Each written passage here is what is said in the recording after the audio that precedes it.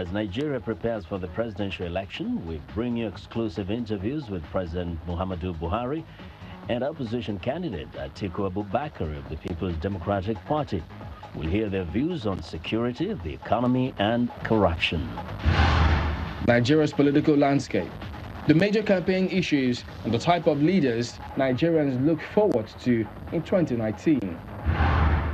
A special edition of Africa54 starts right now.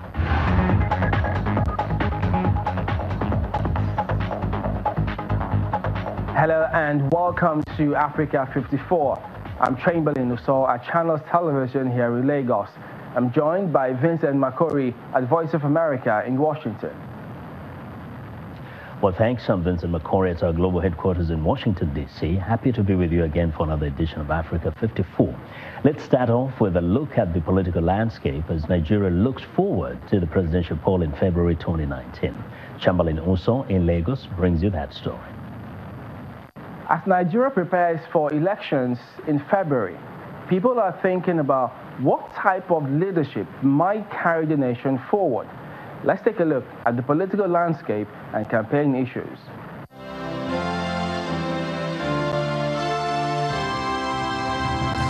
After almost 60 years of nationhood, Nigeria's political landscape still bears similar features as in the years after gaining political independence.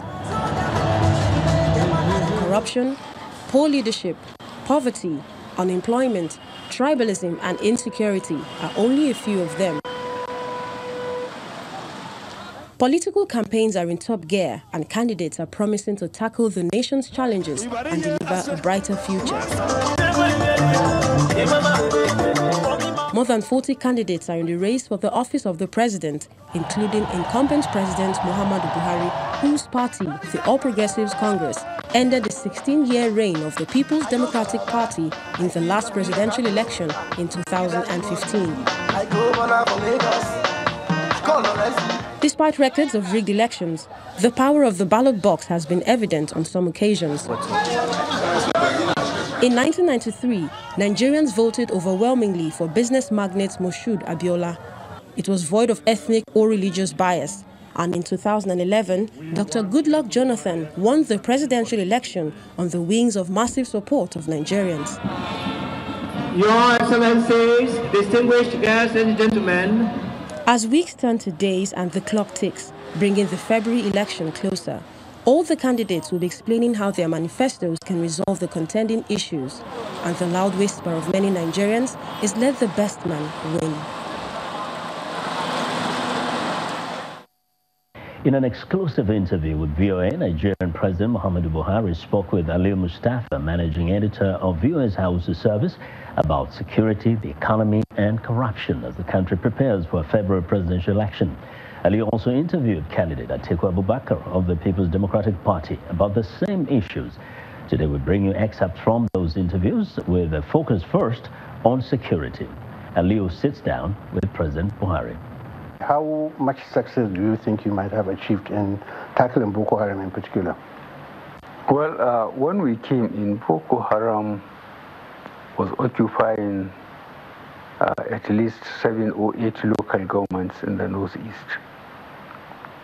And as you know, we have 774 local governments in Nigeria, but the 3 states where Boko Haram was, Yobe, Borno, Adamawa. And now you can check from people in the northeast that Boko Haram is not holding any local government per se. But what they have devised was indoctrinating young people, especially girls, 15 years and below, wrap them up with explosive and get them to detonate it in places of worship, churches, mosques, marketplaces, motor parks, and so on. And they were shouting Allahu Akbar when they were doing that. But we disabuse the minds of Nigerians, especially Muslim community, that God is justice itself. You can't go and kill people who haven't been arrested, interrogated, prosecuted, and and you kill them and said God is great. You either don't believe that God is great, or you don't know what you are saying. I think that helped us because a lot of people understand that the basic principle of Islam, and they find it difficult to be recruiting people again. While VOA's Ali Mustafa is speaking with Nigerian President Muhammadu Buhari. Ali also spoke with Nigerian opposition candidate Atiku Abubakar and asked him how he would handle the threat of Boko Haram terrorists if elected president. I need to understand why is it that we have been fighting Boko Haram for 10 years and we have not been able to contain, Boko Haram. As I have often said, we fought a civil war with a very trained army, a Biafran army, and we were able to subdue that army within 30 months. And here we are, a very large trained army belonging to Nigeria, and a bunch of young boys who just carry arms and just know how to shoot, not well trained, holding back the Nigerian military for 10 years. I cannot understand. Of course, I will have to study and try to investigate what's happening. Why should we be in this kind of position? From outside, I cannot sit down and tell you this is what is happening. Because in a war, there is more than what you see or what you read in the pages of newspapers or what you see on the television and so on and so forth. It's more than that.